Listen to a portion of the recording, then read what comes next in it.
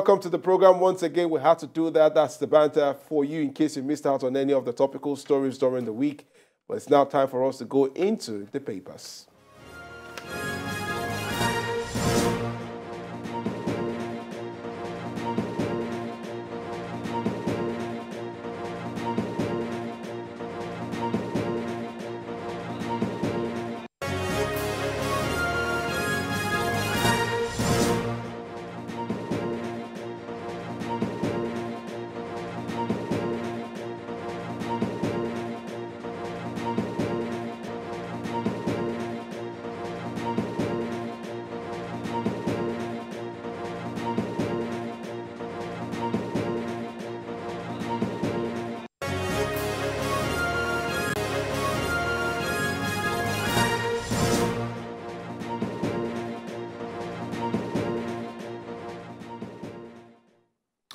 Well, it's time for us to look at the front pages. What are the papers saying this Saturday morning? And of course, I'll be doing this with Emmanuel and Kemi. We'll be looking at the stories. We've got 7 newspapers: Guardian, Punch, The Nation, Voice of Liberty, Saturday Independent, The Leadership, as well as the Saturday Tribune.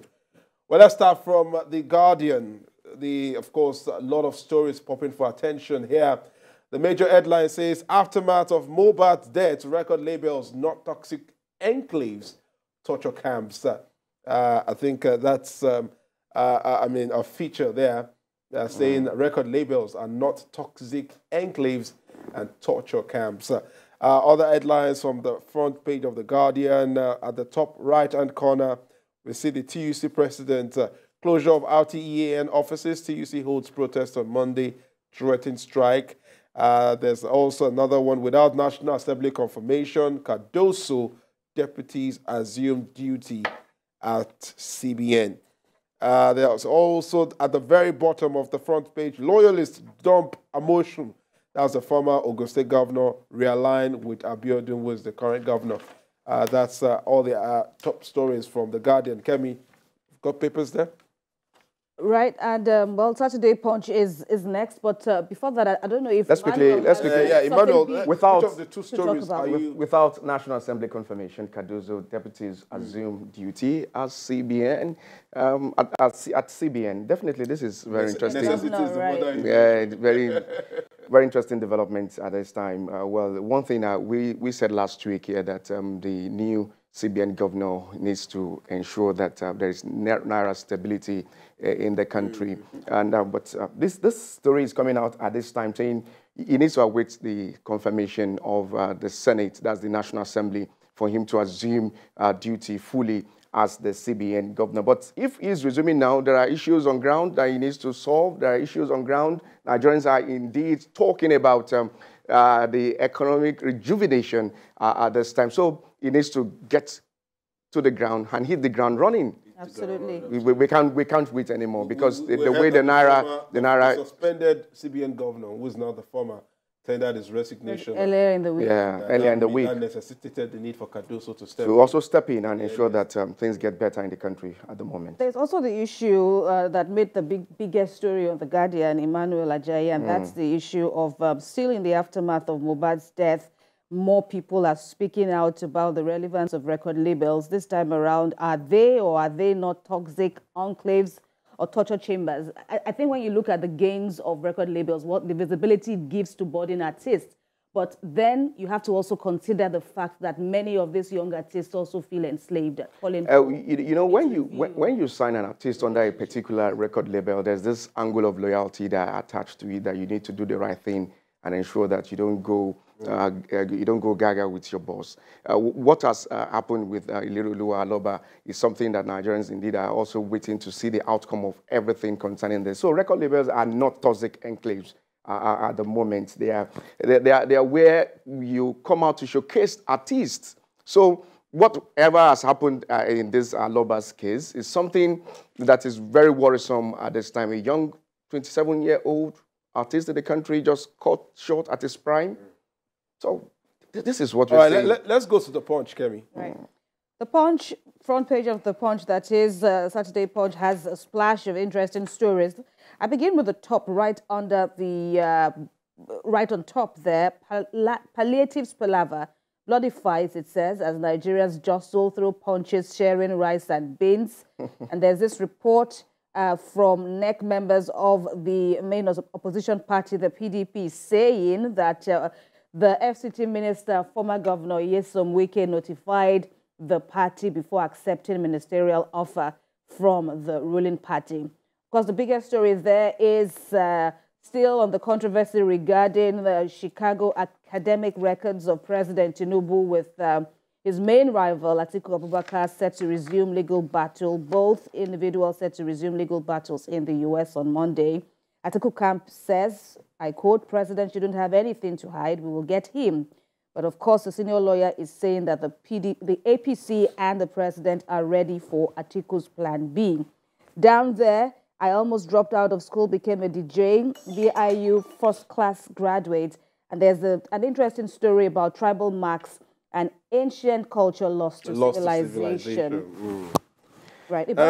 Big one here. There's another story there from, I almost dropped out of school to become a DJ. a first-class graduate from the Benson Idahosa University there. But Emmanuel, which of the let's look at this Chicago academic record of the president. It's just like saying, you know, the Chicago came out, university came out to say that the president attended the school. So it's just like saying at the moment that someone told you that where's your address, and you said this is my address, and you're just saying I want to know where you bring me the NEPA bill. No, bring the NEPA bill, or you're saying I want to know the bedroom you're sleeping, and that the president has come out to say that the court should the university should not release his academic records. So it's a legal battle. We're yet to see what will transpire there on Monday. To see what will come out from that plan B of Atiku. But with all of this, this is a man that we need to give kudos to. That's the president of Nigeria. You saw the young man that came to TVC saying that he truly attended the Chicago University, that is a colleague of the president. So many issues surrounding this one.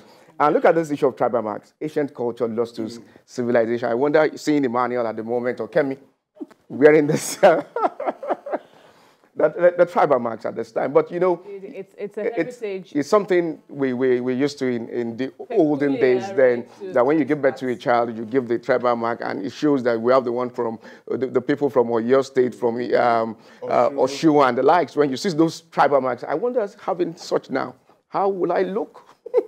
Well, some people still see it as a necessity, or, people go for tattoos now. And well, can you give birth to a child now and you want to have tribal marks on? That's a decision I'll have to take with my wife. Let's go to the next paper, which is The Nation. And The Nation has a lot of stories screaming for attention.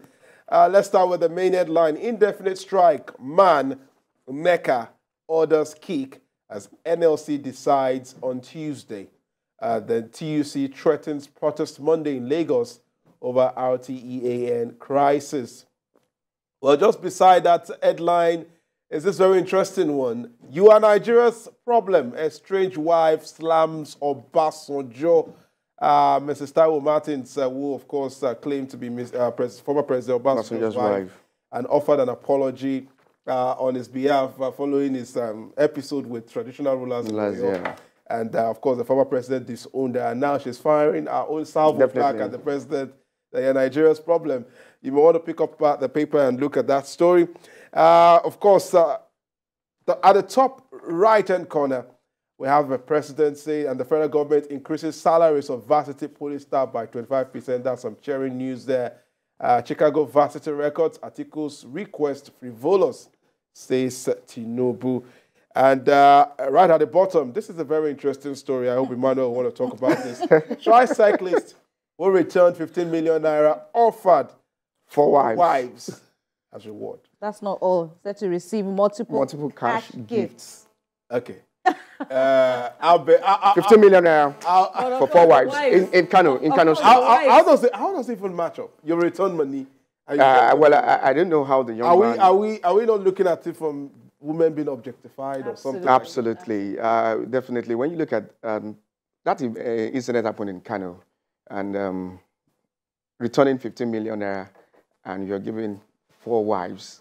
I don't know how that will match up. The leader of the matchmakers group said 2 of his daughters are among these 4 wives that were presented to the motorcyclists who returned. I mean, let's look at the balance of really it. Is it these women fell in love with him because of the virtue, or these women are being tossed around to this man as a piece of compensation? I think it's as a way of reward. I think it's, the information we have as a way of reward. The man has been receiving all sorts of rewards, but of course, this is now the catch. 4 wives in return. Like if you can return money, you have 4 wives. Okay, I didn't think of it that way. Well, one other interesting story there says FG increases salaries of varsity poly staff by 25%. It's a welcome development at this time. We're talking about the fuel subsidy removal, and you are increasing the salaries of varsity workers, the polytechnic staff. I think steadily the federal government is showing concern about the plight of Nigerians at this time when we're talking about the removal of fuel subsidy. Good one there. Right, and on Voice of Liberty, as we see next, the biggest story is on the Nigeria Labour Congress threatening to embark on indefinite strike, says the federal government has failed to meet our demands. Of course, that was reflected in the previous papers, but it's having more prominence here. And just above that is this report from Zamfara State regarding the latest banditry attack, and it adds that the military rescues 6 abducted federal varsity Gusau students. Niger Delta is there down below the lead story. NNPC discovers 54 illegal pipeline connections and 78 unlicensed refineries. And of course, another one, renewed hope agenda, no urbanization of appointments under Tinubu. This is according to leaders of a group called the Natives. Ibrahim, this issue of a pending strike. Where's Ibrahim? All right. Ibrahim, my colleague during the week. Emmanuel Ajayi, say, pardon me. Yeah. So this issue of a pending strike now, NLC has been on this matter. Now they're saying the federal government has failed to meet our demands. After 21-day ultimatum given by the neck of the NLC, and that's the labor union, it ended yesterday. And they're saying, we are going on a nationwide strike because the federal government didn't meet their demands. So with all of this development, we've seen some of the strike. They had a 2-day strike and some other issues. Well, we wait to see how this will fall out. Are Nigerians ready for another nationwide strike at this time? Despite the fact that the federal government has been putting in palliative to states, even though some of the states are saying we have not received all the money released by the federal parts government. It's also causing serious chaos. Some are having issues, disputes over the manner of all right, we need to speed up the view of the papers. Let's quickly run through the other papers. Saturday Independent is the next before me. And this says 10 years after privatization, darkness persists amid huge electricity bills. We saw stories about the national grid collapsing multiple times during the week. And Afenifere sets agenda for Tinubu on insecurity, economic rejuvenation. And to me, Frank, to Tinubu, your desperation to hide Chicago varsity records, embarrassing. Well, that's a very, very subjective opinion there. TUC threatens protest in Lagos on Monday. Mohbad still in the story. Fresh blood doesn't mean artist was buried alive. And that's according to medical experts. And of course, Bibi Naija, I talked a lot because I wanted to be heard. That is the evicted house. Doing speaking there. That one. 60-year-old man arrested for parading himself. 60-year-old man arrested for parading himself as AIG. 7 AIG. Well, his name is Adeyemi Isaac Adebola, who is someone has been parading himself as AIG, Acting Inspector General of Police, there in Oyo State. But let's give kudos to Oyo resident at this time, calling him out, saying this man has been extorting Nigerians. Because of the extortion, that's why they were able to call him out. And after thorough investigation, they got to know that he's even not a real police officer, fake. That's impersonation. And you know, in law, you don't just come out to impersonate. It's a grievous offense. Absolutely. And recall recently, too, a fake CP walked into the police command here in Lagos. And I was wondering at, how daring he could be.